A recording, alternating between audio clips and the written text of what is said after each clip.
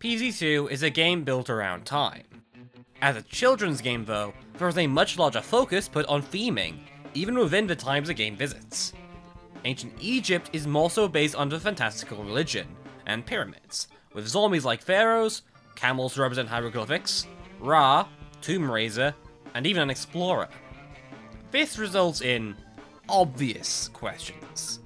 I mean, why is an explorer in the same time as the ancient Egyptians whose ruins they, well, explore? Clearly, the fact they have to go to such a lows in the first version of the game is a clear sign that PZ2's time travel theme was far looser than one would expect. But trust me, Wild West has the worst zombie for my time travel immersion, by a long shot. Among an array of zombies I can understand, one alone stands above the rest. One that makes no sense. An impossible being. One that imposes fear into anyone nearby. The simple and terrifying Chicken Wrangler.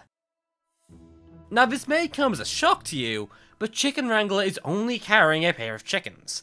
Yet, when he uses his ability, he somehow summons in far more than 2 chickens. Far more than he should reasonably even be able to carry. Now this poses a clear problem, because this is clearly impossible.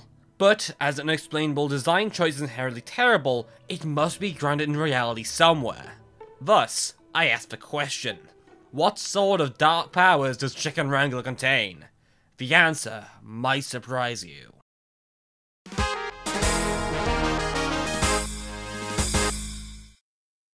So, failing that, let's instead just talk about my favorite world in the game, Wild West. When I first played Wild West, I actually really didn't like it, but due to my further experiences at this point, God, this world is arguably the best designed one in the entire game. At least on a purely mechanical level, it's one of the most fun and distinct worlds in the entire game, showing to me what these worlds should be, and what they often are not. Now with that said, let's start with a bit of a change. You see, I'm going to cover the most damning reason that this world actually sucks. Yes, I know, how revolutionary, but I do seriously think it's important to clarify before we get into this proper. You probably don't like Wild West, and I can take a wild guess as to why. Pun very intended.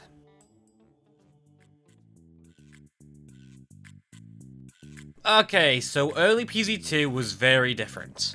You see, each world only had 10 levels.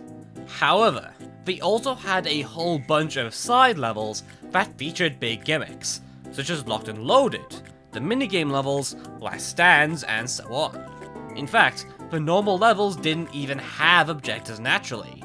They only had them on a replay, where the levels would otherwise be exactly the same. When they changed the worlds to be 25 levels each, they had to do a lot of tinkering to get it to work. They didn't have time to make 15 whole new levels for each world, so instead they just put the old ones in. This includes these pre-1.7 objective levels.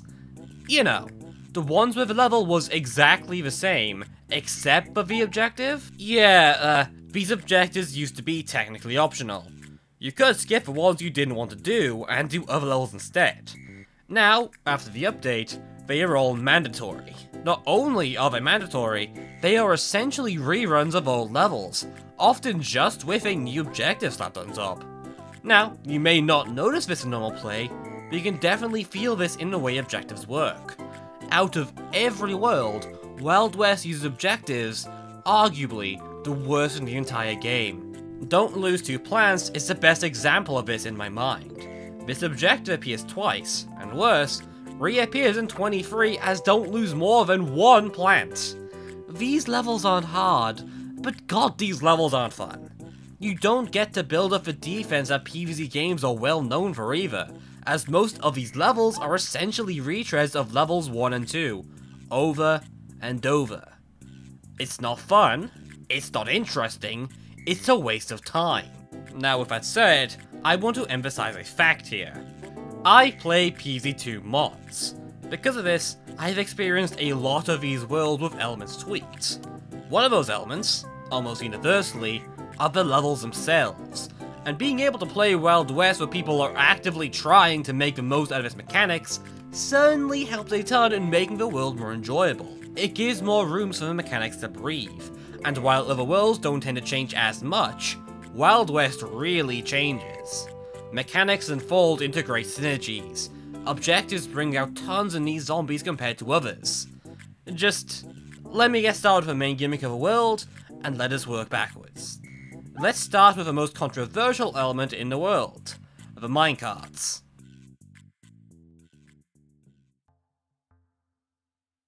Minecarts are the central mechanic of Wild West, and are relatively complicated.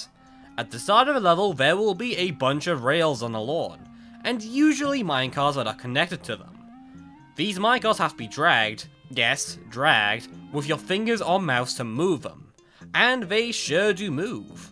Across lanes, even. You can even put a plant on these minecarts, and they will travel with them. However, you can't put plants on the rails themselves. This limits your planning space quite a bit, in exchange for a stronger single tile that a plant can make better usage of, if you play well enough. This mechanic is one of my favourite mechanics in the entire game, and honestly, probably the entire franchise. And for one core reason. It redefines the game and the way the player has to build their defense. In any other world, the player doesn't really have their ability to consistently defend throughout the entire game under threat. With so many tiles unusable with minecarts, and your firepower per lane often being so variable, you'll often find that the late game can be harder than other worlds. On the contrary, the early game becomes much easier. A huge flip from the usual dynamic here. What's more, this is an active mechanic. It doesn't just happen, the player has to actively interact with it. It doesn't do much alone. You can leave it in one place for the entire game if you want, but it won't just suddenly pop up to screw you over. Unlike other mechanics such as Dark Ages graves, Jurassic March's dinosaurs, or modern day's portals. Minecarts are there from the start, and can remain relevant for most of the level. That's what a mechanic should be. It also just interacts super well with plants in general. Plants like Peapod were introduced in this world, and fit in perfectly with these minecarts, making single tiles with a huge amount of sun and resources piled into them, and giving you the ability to fully maneuver these huge units in a game where this is usually an expensive ability for a plant to have. And yet, this ability doesn't feel overpowered because the drawback is so massive. But this ability becomes something that in harder levels you need to interact with and get good with. And I absolutely love this. Some other fun elements of minecarts include the inherent variety they provide as a gimmick. Pretty much every world has a gimmick that isn't super global, but generally the mechanics have a more global, consistent effect. Graves come to mind here as an example. Yes, they can be super relevant to a level, but more often than not have this broader, there are graves here effect. Meanwhile, minecarts don't really tend to sell into this. Even just 2 minecarts forces some diversity in how the player has to react to them. Ultimately, though, I think the biggest strength it has is the way it interacts with the other zombies in the world. It's not ham-fisted or direct, say, a zombie that spawns minecarts, or a zombie that has an ability that triggers with them. Instead, it's much more subtle in how it synergizes with the others. But to understand that, I need to talk about the other zombies a little, don't I?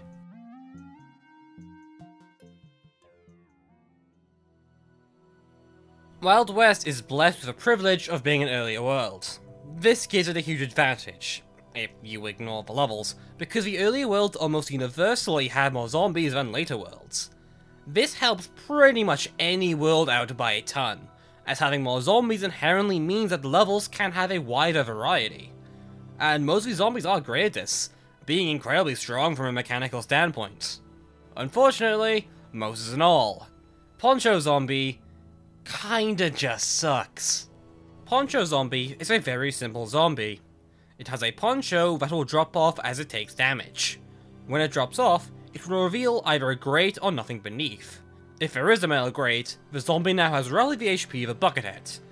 If there is nothing, then it's probably already dead before you can realize it. This is just sorta there, I guess. The issue is that the plants who are most likely to struggle with the sudden reveal of a grate are the same plants that immediately knock it off, by being area of effect. Most other plants aren't nearly as concerned. even with your defense being weaker due to limited space. In reality, the kinds of plants that hit zombies one at a time tend to be reasonably okay for dealing with bucketheads, as that is sorta the entire point of them. As a result, Poncho just sorta does nothing, and is extremely meh as a threat. Now the others aren't exactly like this, but let's start with Prospector. Prospector is a light zombie, showing up a lot more than other special zombies, and being relatively simple. It moves forward for a bit, usually about 2 tiles, then will explode, jumping straight to your house. Thankfully, it twists around mid-air, and thus starts moving backwards. The player unlocks Split Pea almost immediately to help deal with Prospector, and it can also be stopped by chilling or freezing it before it gets too far, as this will extinguish its dynamite. This works incredibly well for me, because of the way the minecarts work here.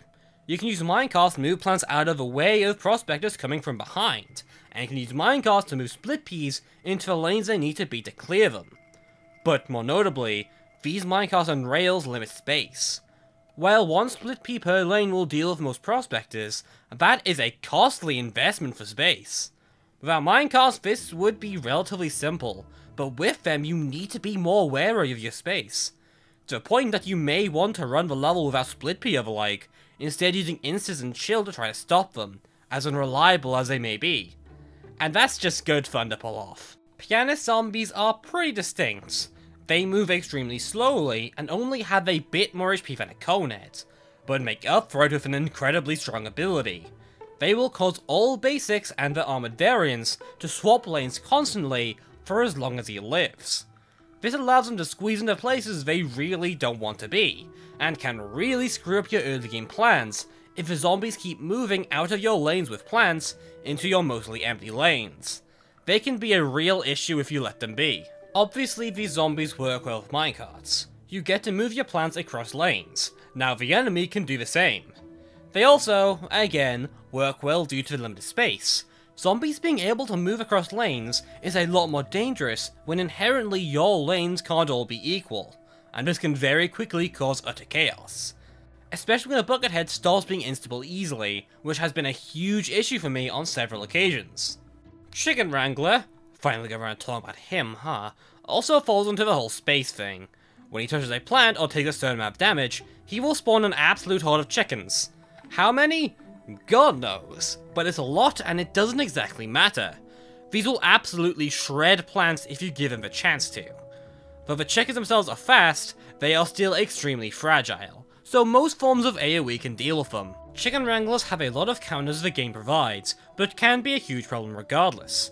They do an absurd amount of damage, and are one of the most dangerous zombies if you don't bring the counters, capable of annihilating up to 3 lanes at once.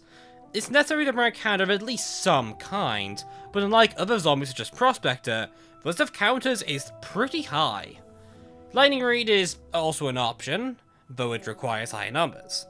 However, despite the high list of counters, they all still take one thing: space. Unless you want to minecart micro them, of course, but generally it'll take space to reliably answer Chicken Wrangler, or using those plants anyways for your main offense. Weirdly, as I type this, I realize that you can actually argue Chicken Wrangler and Jester are notably similar. Huh. Anyways, the final big zombie in the world is Bull Zombie, who is actually a robot. Not relevant. It has the HP of a buckethead, but doesn't move like one. Instead, it will get angry and charge at you at full speed. When it reaches a plant, it will stop, flinging an imp further in, then move normally for the rest of the time it's alive. Bull zombies are countered by Tallnuts, which will block the imp throw and stall out the bull zombie itself. However, again, space. You already have 3 tiles per lane dedicated to air effect, Split Peas, and just your normal attackers, in addition to your sun producers and so forth. However, remember how the minecarts work? How you can have tiles without plants being plantable? Yeah, bulls like this. Unless you, of course, start moving minecarts to block them as they charge. They don't charge immediately, remember, so you can move a Tallnut in order to block them. Or you can move a minecart to block several bulls all at once, if you're really interested in being cool and awesome. This also develops Gargantuas into a little bit of a silly position. Because they smash plants slowly, you can keep moving a minecart and keep stalling them eternally if you keep a pattern up. It's not as strong as you think, though, as it takes some real effort to minecart stall Gargs this way, while still managing everything else in the field, especially when there are several. If you can pull it off, you generally aren't struggling with Gargs anytime soon regardless, so it doesn't exactly make them irrelevant, just a skill to practice. As you can see, I think Wild West does most things right. The only thing that the world doesn't have is good level design, which is incredibly unfortunate and ruins the world in vanilla. But the world's cores are still there, so you can't exactly just ignore it, can you? Actually, something you can bring up are the plants. The Wild West plants are fine, I guess. Truthfully, I think Wild West is up there for one of the weakest set of plants in the entire game. Not in terms of power, god no. Wintermelon is unlocked in Wild West and is one of the most broken plants in the entire game, but I mean in terms of being interesting. It's still absolutely fine, really. It's just weaker than some other worlds, for sure.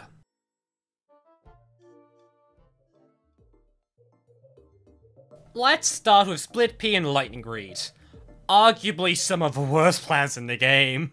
Split Pea is essentially only useful when zombies allow it to be, as its only use is to attack zombies in the back. The zombies have to get themselves in the back somehow. They don't just naturally appear there after all. Instead, only zombies like prospectors do.